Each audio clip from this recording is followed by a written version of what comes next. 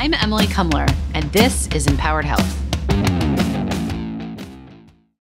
This week, we're going to talk about CRISPR, which is a sort of gene editing technology that you probably have heard a lot about, but maybe don't completely understand. That's sort of where we started this. But actually, what we're interested in this week is the morality behind using DNA editing to make babies. So in China, there were two babies that were born, two baby girls, and they were born with their genes edited to prevent them from developing HIV. That was the goal. But what we know is that when you edit the genes of an embryo, you're not just editing the genes of that person to be born, you are also editing the genes of every future generation that will come from that person. So her babies, her grandbabies, her great-grandbabies will all be impacted. We also know that oftentimes when you change one gene, you are indirectly changing all kinds of others. So there's great concern that by turning off the ability or creating an immunity, so to speak, to HIV, you could potentially be turning on the gene for cancer or other very harmful things. So we wanted to call up somebody who was very well versed in what had happened in China and could break it down for us in terms of, is this the future? Is this good? Is it bad? What are we learning? If we can prevent certain illnesses, diseases, sort of, crippling effects on shortening someone's life, that sounds great. However, the idea of sort of creating babies that are genetically modified, there is no way that doesn't come without huge risk and consequences.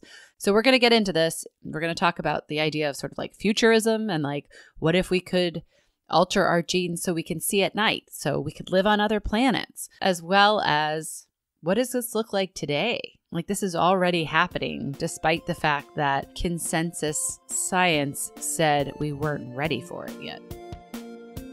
I'm Francoise Baylis. I'm a philosopher by training. I work in a faculty of medicine, and my title is University Research Professor at Dalhousie University. I thought the best place to start might be to just sort of give an overview of what CRISPR is. So CRISPR is a relatively new technology discovered in 2012, and what it does is improve upon existing strategies for what is now called gene editing, has been called gene transfer, gene surgery, etc. But people are sort of settling on the metaphor of editing because what the technology does, in very simple terms, is a cut and paste function with respect to genes. So if you imagine your DNA, what this is able to do is to send in what we call molecular scissors that will go and make a cut in the two strands of DNA. And then it basically harnesses the cell's repair mechanism so that it will then either on its own rejoin those two pieces, or you may have sent in a new piece of DNA that you hope will get inserted where the cut was. Alternatively, you may be actually cutting out a piece of the DNA. In theory, this can happen in patients who are alive and not so well.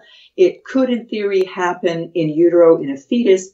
And the area that's most controversial right now is actually making this change inside the human embryo. So very generally, we have two broad categories of genome editing. One is called somatic cell genome editing, and those are edits in any of the body cells. So those are live patients.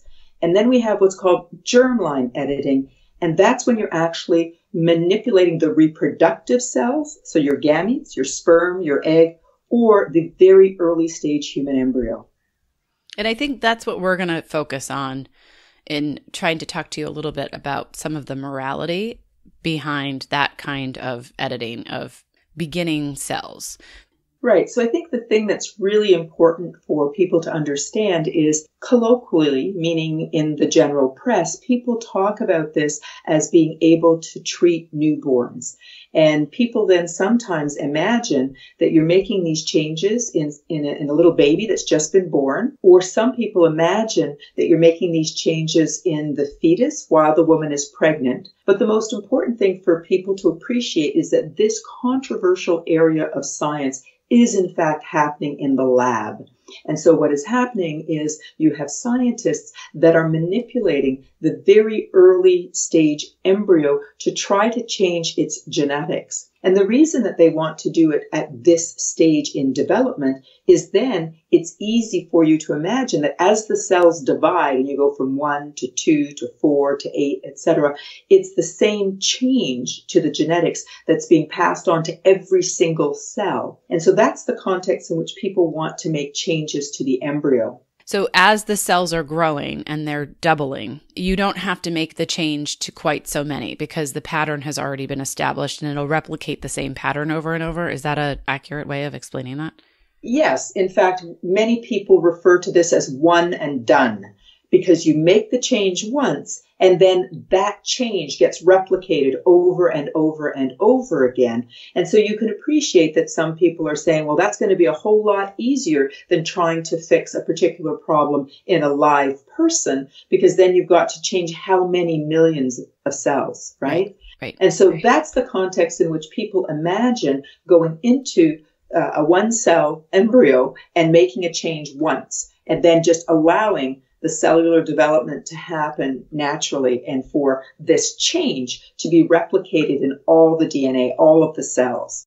And so just from again, like a very sort of like kindergarten approach to genetics, I want to make sure that this is clear. So when you are changing something in a gene that is then going to be replicated, that affects the other genes as well, correct? So like the pattern of gene replication is identical, but there could be unintended consequences that come from that replication pattern. We don't even realize yet, correct? Right. So what you're alluding to is the potential things that can go wrong. So I've made it sound very simple, right? So we have DNA inside of a cell. You send in your molecular scissors, it makes a cut, and the cell repairs itself using a couple of different strategies. And you're absolutely right. A number of things can go wrong. So one of the things that can go wrong is called an off-target effect, which means that it actually went and made a cut in the wrong place. So you've then got a serious problem. Alternatively, you can have what's called an on-target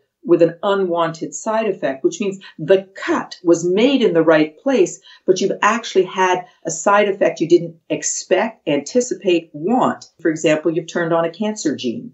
Another thing that could go wrong is something called a genome-wide effect, which means you've actually made the correction that you thought or hoped or wanted to make, but you've actually at the same time had an impact somewhere else. So, for example, you were trying to have an impact on muscle cells, but at the same time you had an impact on skin cells, which you didn't intend to do. And the last thing that can go wrong is something called mosaicism, which means that you tried to change all of the cells, but it actually didn't quite work, and you changed some and not others. So mosaicism is when you end up with some cells that are gene edited and some that are not. And the twins that were edited in China, one of them did have that, correct? That's correct. And so what that probably means is that if the first one was successful, and what he was trying to do in that particular case was to give these infants resistance to HIV. So it was actually a preventive maneuver, and we can have a comment about that in a minute. But the point that he did is that if he was successful, and we don't really know, it probably will not be the case that both were similarly affected, because he knew, even before he transferred these embryos, that they had not both been properly, in quotation marks, gene edited. The potential problems are realized early. Not necessarily, because we don't know what all the potential problems could be.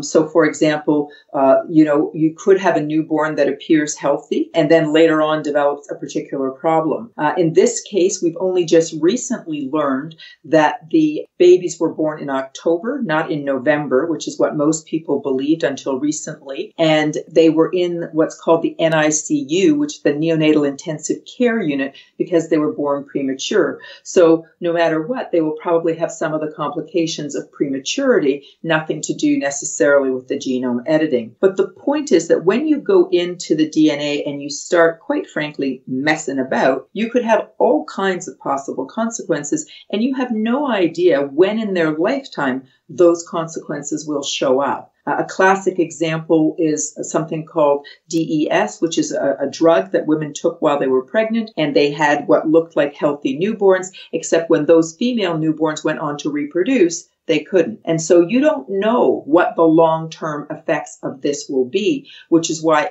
many, many people are deeply concerned to say, really, why are you doing this? You really ought to have a very good reason to do this. And many people, myself included, are skeptical that there is such a good reason. Well, and so when we look about sort of the idea of regulating medical practices, right, like we often think of the FDA and the, how clinical trials, like the phase 1 is animals and it's about safety. But when we're talking about stuff like this, and it has to do with the international community rather than something the United States can theoretically control. I mean, unless we were really to get into like sanctions and other kinds of things, which I guess is what we have done with nuclear energy. How do you see this being controlled? Is the sort of plea to morality what is going to win out overall? Because it sort of feels like there are these rogue scientists who are just kind of doing it on their own. I mean, at the end of the day, we're 7.7 billion people on this planet. Are you going to find one person out of 7.7 billion that's going to say, I don't care what the rest of you think, I'm going to do it anyways? Yes. I mean, I can't imagine that that the world would be such that you would have 7.7 billion people agree to anything. However, I think we are in a very interesting and controversial, morally difficult time where, quite frankly, we are careening towards our own destruction. We are busy destroying our habitat. You can think that we're doing that actively, or you can think that we're doing it passively. But I think it's impossible to ignore the science with respect to climate change. And so as we do that, we're probably already on a path to ensuring the demise of our species. Now, the interesting thing is, will we allow this technology to further contribute to that demise? Or, as you might listen to some transhumanists or some futurists, they imagine using this technology to get us off this planet, because by the time, we're able to do that, this planet will not be habitable for us in our current shape. So you can really start even thinking in terms of science fiction. We got to get off this planet because we're busy destroying it. Now, please understand, I'm of the view, well, if you actually think that's the future, why don't you just stop destroying this planet? But it's kind of how we work, right? We have one technology and it starts ruining something. And instead of stopping using that technology, we just assume we'll find another technology somewhere down the road that'll fix the technology that's really hurting us right now. And some people imagine that that's what genome editing will do. We'll just change ourselves. We'll change our DNA so that we can breathe something other than oxygen, maybe. We'll change our eyesight so that we can work in the dark, so that if we, have nuclear darkness, we can still see somehow. I mean, people have all kinds of strange ideas in terms of science fiction. What I'd like to do is to come back to your idea of the rogue scientist.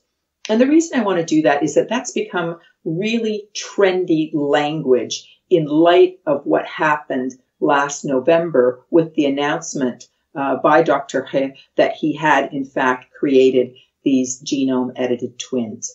Very quickly, he was condemned, and the condemnation was almost uniform, meaning there were some people who did not, but by and large, it was a negative response to what he had done.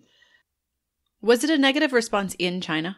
That's complicated because, on the one hand, there were early indications of celebration, as this was an important breakthrough. But that changed very quickly, I would say probably within 24 hours, in large part, not only because of what was being said in other parts of the world, but a number of Chinese scientists signed a letter very forcefully condemning the work that had been done. And I think that part of what you see is that science has become an international activity, and scientists want to be part of that international club. And certainly in that context, a number of people, including scientists from China, were very quick to say this was not a responsible use of this technology. Now, some people believe it was not responsible because it was premature and that more science needed to happen first. Other people believe it was not responsible because it should never have been done. So even though you had uniform condemnation, the motivation, the perspective behind that was different. And so people are still differently situated. But the point I want to make is I really believe it's wrong to say that he was a rogue scientist. He is exactly the product of contemporary science. He was trained in the United States. He was brought up in a culture that says you've got to not only be the best, but you've got to be first. We don't give out Nobel Prizes to whoever came second. We don't give out all the patents to whoever comes second. If you want to win and win big, you got to push the envelope. He was brought up in that context. He was also brought up in a context which privileges secrecy. We are now learning that a number of American scientists knew about this work. They not only knew about the work, they knew when he had a pregnancy. Did they say anything? Did the rest of the world learn about this before it got announced with the births? No. So there's sort of a complicity in terms of silence. Well, that's not new either, though. I mean, that kind of competition has been par for the course, right? Absolutely. But we're on track to say that's par for the course. And all that happens is whether somebody decides to celebrate it or condemn it. So you don't get to be called a rogue after the fact because you were doing exactly what you were trained to do. Right? It is not the case that this is one bad apple is where I'm trying to go. So what I'm saying, lots of people knew about this and said nothing. It's because of the people who said nothing that we actually know so far that we have at least one other pregnancy. Right? So he admitted that he has another ongoing pregnancy. Well, it's quite possible that if somebody had sent off the alarms, right, that we wouldn't have a second pregnancy. And nobody's focusing on that. They're sort of saying, oh, they didn't know what to do. And so now the next person to do this only has to prove that they can do it better than him. So somebody else has gone out front, taken the flak, and now for some people, this is going to mean, well, I can do it. I can just do it better than him. I'll take a few extra years, but then I'm not going to take this same kind of criticism. And I think, one of the things that I think becomes really important around this is all of the debate that we've been having about the idea of whether or not there was, should have been, should be a moratorium on this science. And I think that that's really critically important. And then you can just trace the history. So in 2015, you had this international summit. And at the end of the summit, and, exposure, conflict of interest. I was a member of the planning committee, so I signed this document. We said very clearly that it would be irresponsible to do this work in the human embryo for the purpose of reproduction unless and until, and we had two conditions. The first condition was safety and efficacy. Safety meaning you're not going to hurt people. Efficacy meaning it's going to work, so you're not putting people through all of this and it's not even going to be effective. And the second one was broad societal consensus. And we talked about the importance of starting a global discussion to understand this technology and how it might be used for good or for evil. And how did we want to imagine using this technology? That was widely and quickly reported in the media as a call for a moratorium. The word moratorium was actually never used in the 2015 document. But that's certainly what was meant and understood by many of the people who signed that document, including myself. However, in 2017, the National Academy of Science and Engineering and Medicine in the United States issued a report. And in that report, they did something very critical, which is they changed the starting assumption. Instead of saying that it would be irresponsible unless and until, they said it would be permissible provided that. And so what you've done now is you've changed the starting assumption. The starting assumption is you can't do it unless, and now the starting assumption is you can do it provided that. And this becomes extremely important because they then set out the criteria that they believe need to be met. And you now have a scientist who says, okay, I can meet those criteria. Now, you and I can decide that he didn't really meet those criteria, and I would agree with that assessment.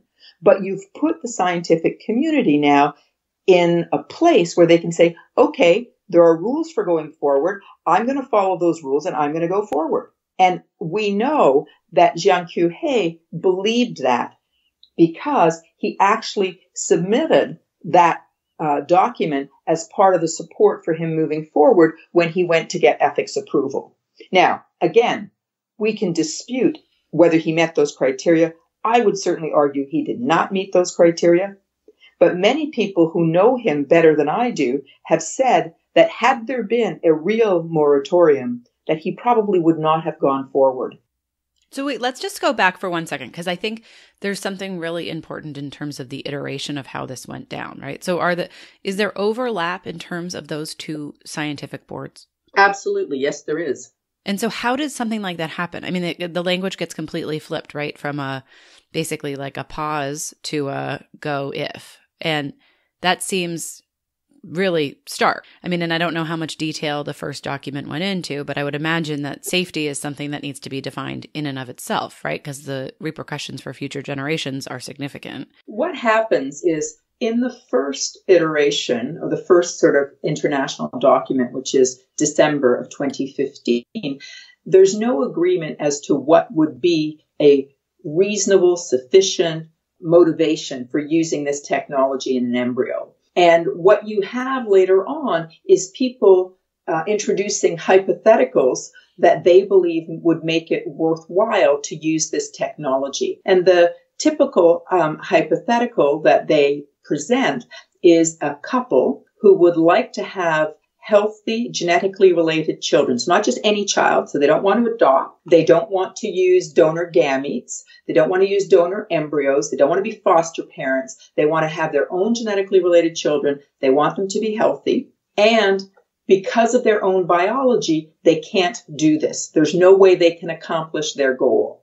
So some people, myself included, say, well, I'm actually really sorry that you can't accomplish your goal, but we have a lot of very safe technologies that will allow you to become parents. And yes, it's true. The child might not be genetically related to both of you, but we live in a modern world where we have used reproductive technologies with donor gametes for a very long time. We live in a world that has a very long history of adoption. We live in a world where lots of divorce happens and we have lots of blended families, and we will help you to become a parent. We're just not going to use some very risky, very expensive technology. Some people, myself, are prepared to say that. Other people are prepared to say, absolutely not. We're going to use all of the science that we can to help you achieve your particular wish. But actually, at this stage, we can't say that it's going to be safe. That's the part that I get stuck on.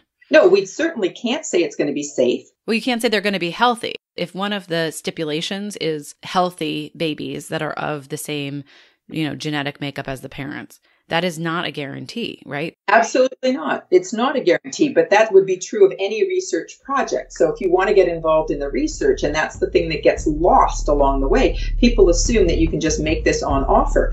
What's really going to happen if you were to go down this path is that several people will participate in a research project, and we don't know what will happen. So they may not get what they think they're getting or asking for. The other thing we haven't talked about, and I don't want to go into detail here, but right now, any genome editing that we've had available in the context of gene transfer right now for patients costs about $1 million a patient, right? So this is not a technology we're developing to help the world, number one. Mm-hmm. Number two, if you actually look at patients that fall in this category, I'll remind you, we're 7.7 billion people on this planet. You might be finding maybe 300 couples that might meet the criteria for this technology. And I'm thinking, really? You want to spend your time, talent, energy doing that? I'm not prepared to invest my tax dollars in that kind of research. I can think of a lot better things to invest in. For example, dealing with climate change so that all of us can survive on this planet. Or alternatively, if you want to stay with genome editing, actually developing therapies for existing patients. There are many better uses of the money. But that's my personal view. So if we go back to the other people's view, what they're saying is we have a couple, for example, who has an underlying illness. The illness they typically give, as an example, is Huntington's disease. And the genetics are such that no matter what they do, all of the embryos they would create would have Huntington's disease. And that's the classic example that's given. There are other examples where that would be true. But my point is, those are so few cases. How many times are you going to have people that have gotten together that are still healthy in their reproductive years and that want to have children where it's only going to be the case that all of them would be affected? That's just not the norm. In many cases, what would happen more often than not is you would have an underlying illness You could still take Huntington's disease, but where, for example, only one person has the illness, the other person does not. And so only 50% of their embryos would have this genetic disorder. We have technology that will allow us to find the embryos that do not have the illness, and we can transfer those embryos. So if you're a parent or a potential parent, you want to have healthy genetically related children. And I say to you, look, let's use IVF, which is in vitro fertilization, where we make the embryo outside the human body. Let's do a test, which is called pre-implantation genetic diagnosis, on those embryos where I look for which ones have Huntington's disease and which ones don't. And we'll just put the ones that don't have Huntington's disease back into you. Now, I would think that's a way better choice than saying, nah, I don't want those healthy embryos. Can we pick the faulty embryos? And can you do some fancy technology and fix those faulty embryos? Because those are the ones I want you to put back in me.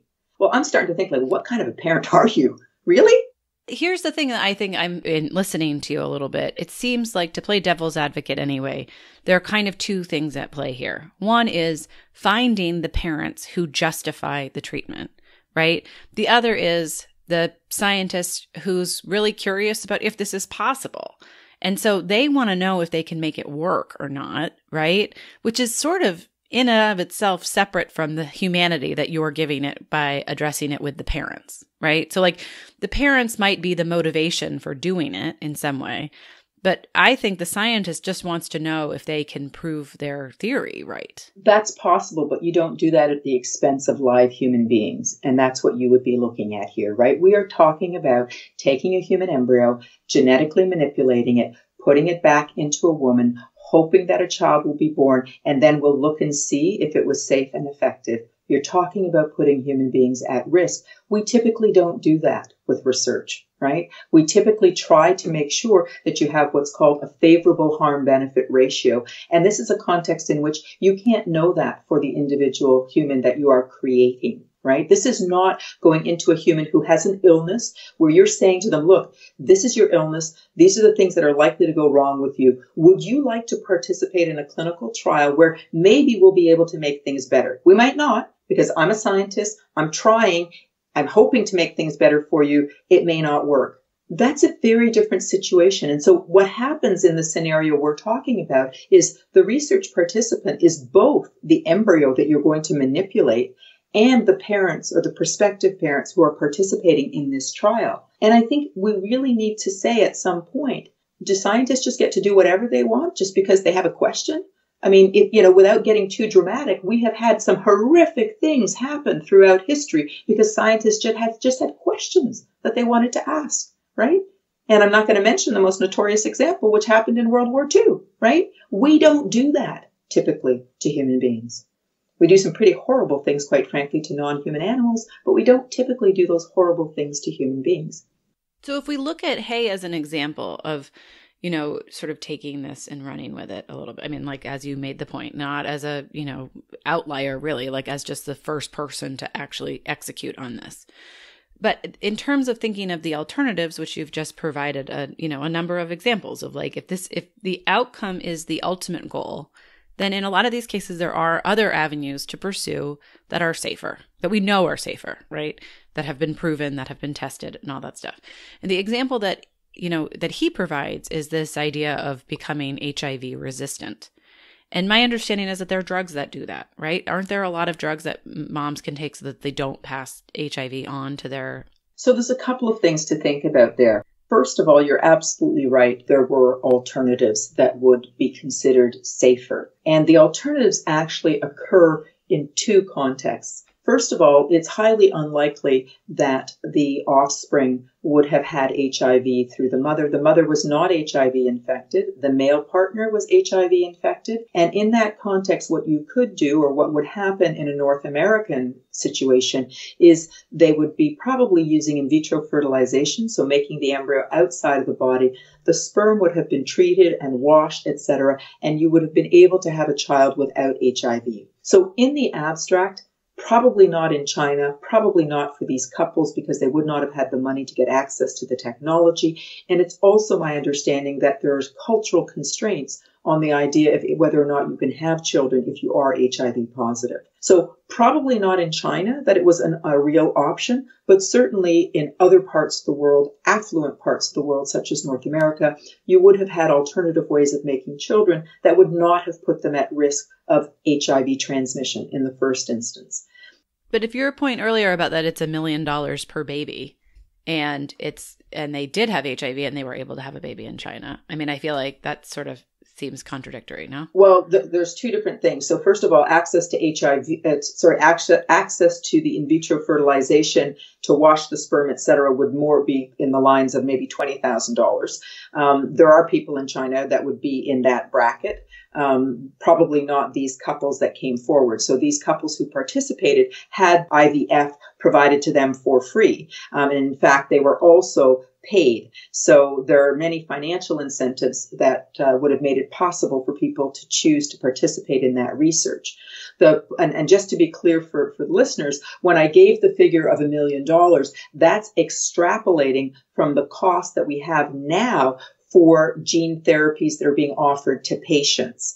And so I have no idea what it would really cost in the context of any future world in which we might offer this particular technology in the context of reproduction. I am just saying that in the context of right now treating patients, it's already extremely expensive. So this is not for the masses, this technology. Now, going back to this particular case, I think it's also important to appreciate that aside from whether or not the children would have received HIV in the context of the birth situation, one of the claims is this would protect them from later on as an adult or a young adult acquiring HIV. And the issue there is, again, there are safer alternatives. You teach people about safe sex. You teach them about other behaviors that they shouldn't participate in if they wish to avoid HIV. And then you get to the stage that if you are unfortunate and you still acquire HIV, we do have a number of medications that we can offer. And people now, it's not a death sentence the way it was some 20, 30 years ago. So I think in that context, there are many ways in which you could legitimately say there were alternatives. Now, Dr. He has said in response that that perspective is not culturally attentive to the realities in China, and that in that particular country, the views and the attitudes and the quality of life for persons with HIV is very different than in North America. And I can't comment on that. But the point is, he was saying, I'm actually developing a preventive technology, and that preventive technology, if it works, could be available to the world. And so that's his perspective at the time.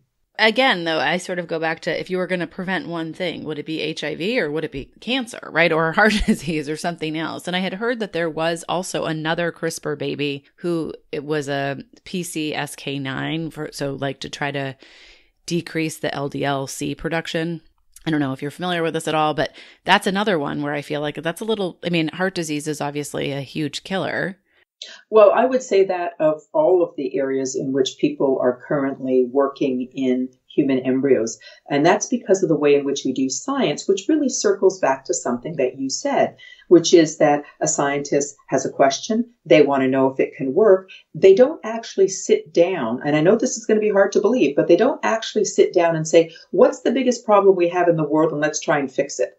And they don't even say, what's the second biggest problem we have in the world and how can I use my talents to fix it? They don't even say the third, the fourth, the fifth. They don't prioritize what are the big problems for the world. They basically look at their skill set and they say, what is it that I know how to do? And that's what I'm going to do.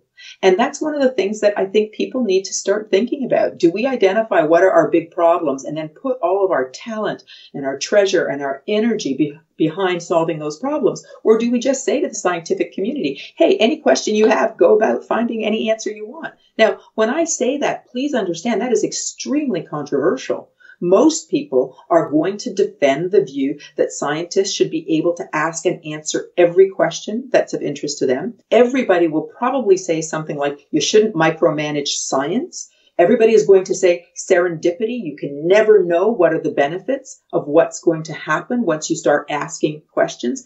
And I have sympathy for all of those claims.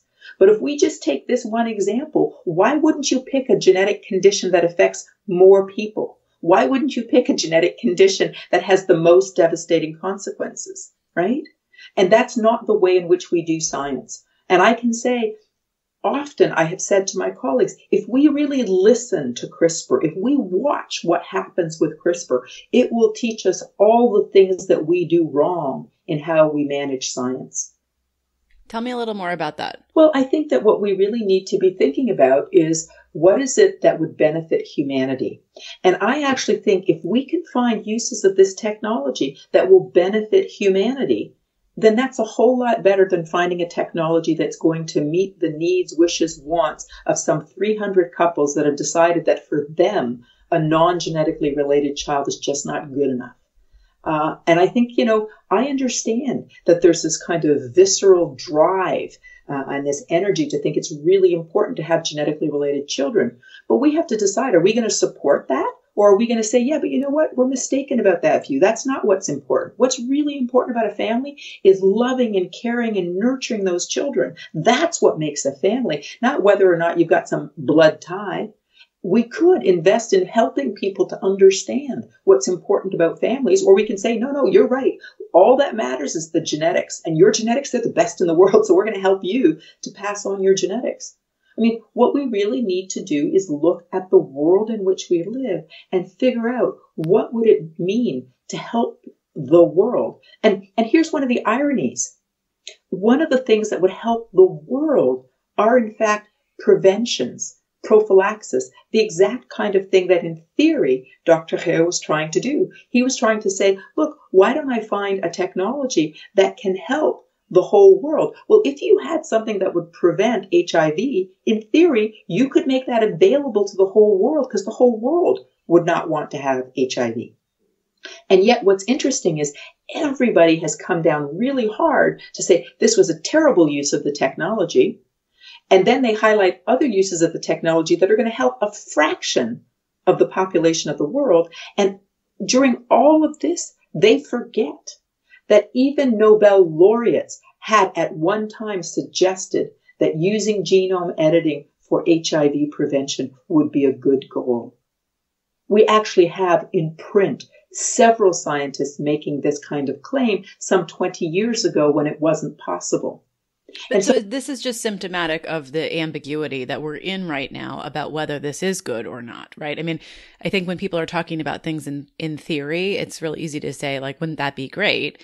But then when it starts happening, I mean, just historically, this is what happens with humans, right? We all sort of take a step back and become more skeptical when we realize it's a reality. I think that's absolutely true. And I think, there's quite frankly also the politics of science. And we haven't really talked about that, but there is the equivalent of a race going on that's no different from what was the Sputnik of the 60s, 70s, etc. And I think that where gene editing and gene transfer technology is concerned, that's what we have going on. There's a competition to see who's going to be first, who's going to be the best. And quite frankly, a number of American scientists have said that they're quite frustrated by the fact that China is able to forge ahead because from their perspective, they have a different regulatory system that allows them to move more quickly than in the United States. And so just recently we had the news that the University of Pennsylvania is going to be moving forward with genome editing technology in the context of treating patients for cancers.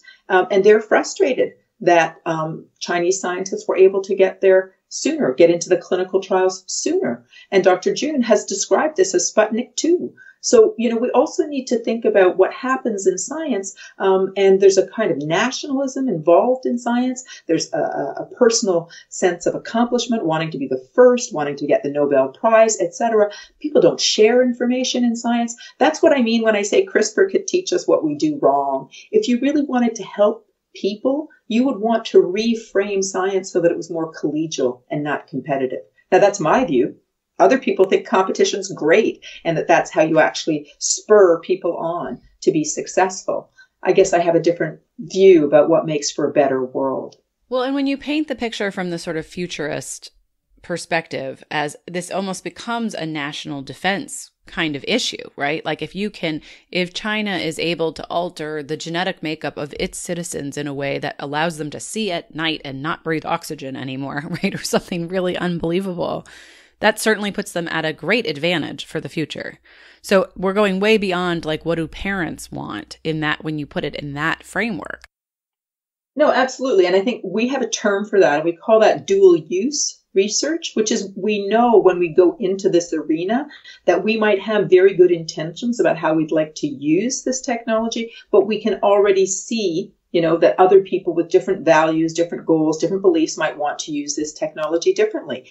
And, certainly in this arena, people have talked about its use, for example, with the military. I mean, the example of eyesight, like that would be really great. Instead of having to wear all this technology on your head to be able to see, in the dark and infrared, et cetera. What if you could just change people's eyes, right?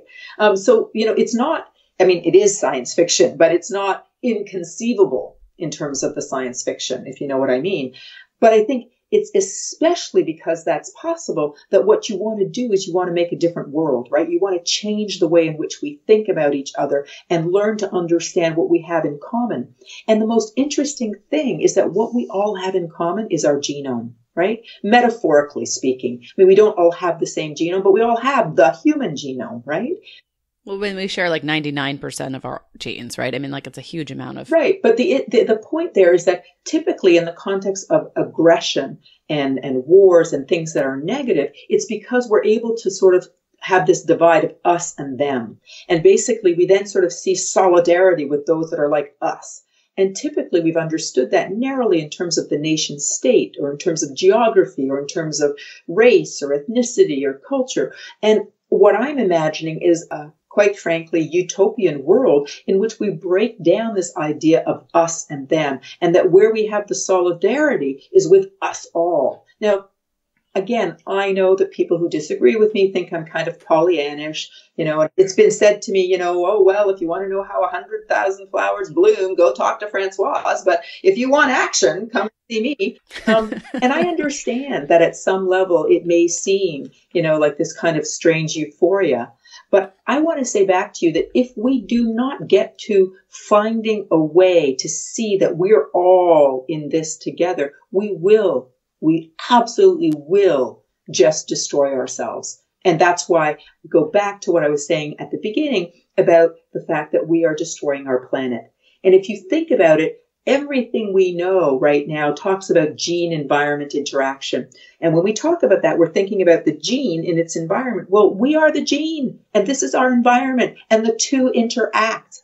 And if we don't start understanding that we have something in common, it's all of us in this together, which is what climate should be teaching us, right? If the air's polluted, it's going to be starting in one place, but eventually all of us will suffer. If the waters are rising, yes, it'll first attack some parts of the world, but we will eventually all suffer, right? If we lose, all the fish species, we will all suffer. We need to start understanding that we're all in this together, and we need to break down this mentality. And right now we're doing the exact opposite. We are bolstering the competition, and we are saying, we've got to be first. And, we need to pay attention to those facets of how we do science. I started thinking about this topic in the sense of just sort of homeostasis inside the body, right? And that when you mess with one thing, you are most often messing with more than you realize, and that the body has a profound way of staying in balance. But I think what you're bringing me to in a way that I hadn't thought of at all before was the idea of environmental balance as our outside biology, or however you want to call it, outside environment in versus inside environment, and that those two things need to be in balance in order to have sort of optimal health. And so this idea that you're tinkering with something on the inside and not having any other impact seems just illogical. It seems like everything that I've ever learned about the way the body works is that there are always ways that the body compensates that balance out, right? And I think what you're saying is that the outside, like how we're interacting as a human race, all of these things are being messed with when we're doing this kind of work. I think that that's one of the things that's very unfortunate about the science, which is that I think it is doing something that I refer to as reification of the gene. And what I mean by that, it's just a fancy word to say that we're overvaluing the gene to the point that we're actually making the mistake of falling into this notion of genetic determinism where we think that the genes control things, right? And, you can see in the media all the time, the gene for this, the gene for that. We found the gene for obesity. We found the gene for whatever. We're going to fix the intelligence gene. We're going to fix the sporting gene. And I think that one of the things that happens as we sort of narrow down and we're focusing on the inside of this little cell, this little strand of DNA, and we're going to cut it and we're going to fix things, we're not understanding the bigger context in which as you change your cells, you're changing our cells, right? And here I mean it both ways, our cells and ourselves, right? Ourselves in the world. And the way in which that will happen is if you start manipulating some people, and you're only going to manipulate those who have the money to pay for whatever those fancy manipulations are going to be, it's already been predicted that you're going to actually have a bifurcation in the species between the haves and the have-nots. And people anticipate that this is going to lead, again, to a fair number of problems. And I think that, that to me, on one level is science fiction, but the core example of issues of access and who will have access to the technology, well, that's not science fiction. I mean, we live that right now, right? Some people have access to life-saving technology, other people do not. And so you really need to think about what does it mean to develop technology that people will be able to use to inscribe their privilege, their social privilege, their financial, economic, political privilege in their DNA. What does that mean when you've taken that and you're the only one to have access to this technology? What becomes really important to think about is the quality of life that you have while you're alive. And the fact is that we've made a number of assumptions that say people with these genetic conditions have a terrible quality of life, and so we want to fix it.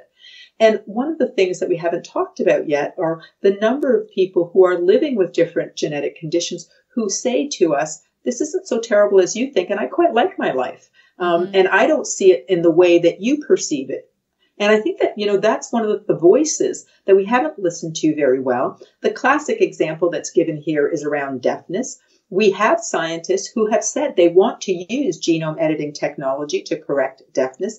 And people who are part of the deaf community say, we don't have a problem. Like, what are you trying to fix? We have a wonderful community. We just have a different way of communicating. And so I think, that's not one of the things we haven't talked about here is that who actually wants which technology and for which ends. Is it the people that have those conditions, or is it the parents of people who might have those conditions who have different assumptions about the quality of life for themselves and or for their children? I think that's a really important thing, to be aware of and to think about. And the other most important thing for people to think about is the following. When you make a genetic manipulation to an embryo, you are not treating a person. Not only are you not treating a person, the person that might be born is a completely different person than the person who would otherwise have existed. This is about wanting a particular kind of child. It's not about having a child in and of itself. And I think that that's a hard thing for people to grasp. If you are born with an illness, you have a particular life story, and it may not be the terrible life story that you imagine. It may be. I'm not trying to say it's going to be a wonderful life story. I'm just saying it's going to be a completely different trajectory. And we know throughout history of many famous people who have made wonderful contributions to society, who did die young, but who had an amazing life while they lived. And in part, they had an amazing life because of some of the adversity that they had, but they had great creativity and they managed to do something. So, let's take Stephen Hawking, who just recently passed away. Everybody will admit and agree that he made tremendous contributions. He himself said he had a great life. Many people who look at his condition would say, wouldn't it be better if, a baby had been born without that condition? Well, would he have been Stephen Hawking? The Stephen Hawking that we know, that made all the amazing contributions? I think that's such a great question. And so I think in some ways that brings me back to this idea of social acceptance. And how do we create a consensus about these kinds of things when it really is, both it's a minority who would be experiencing, we could say benefiting or not, depending on how you look at it. But the decision rests with a very small minority compared to the world population, right? So how do you foresee any ability to have any kind of broad social acceptance? So I think that one of the things that becomes really important is for people to buy into the idea.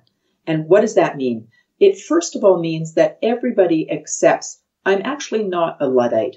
I don't actually need to know as much as these important, big, famous scientists to engage with the question, what kind of world do I want to live in? Because that's what this science is about. It's about creating a world. It's about creating a future world. And so everybody on this planet has a right to think about what kind of world do I want to live in. It's not about a majority. And I'll go even further. It's not about a minority holding veto power and stopping the rest of the world moving forward. I want to suggest that if we really change the way we approach questions, we're in it together. Well, we're going to start looking to find ways to compromise. And it's really a much more organic kind of shifting. And what's going to matter at the end of the day is probably the journey more so than the destination. We're actually going to start treating each other differently. We're actually going to start prioritizing different kinds of questions. We're actually going to look for solutions to problems that we didn't think were the ones we were going to address. And so what I'm really asking for when I talk about broad societal consensus is I'm asking us to valorize each and every one of us, to engage as many people as we can in the conversation, because what we're talking about doing is changing the species. And we have a right, all of us, to engage in that conversation. We've never done anything like that before, so it's wild and wonderful. But why can't we do that in the 21st century? Why can't we find a way to talk meaningfully about something that affects us all? I'm Emily Kumler, and that was Empowered Health. Thanks for joining us. Don't forget to check out our website at empoweredhealthshow.com for all the show notes, links to everything that was mentioned in the episode, as well as a chance to sign up for our newsletter and get some extra fun tidbits. See you next week.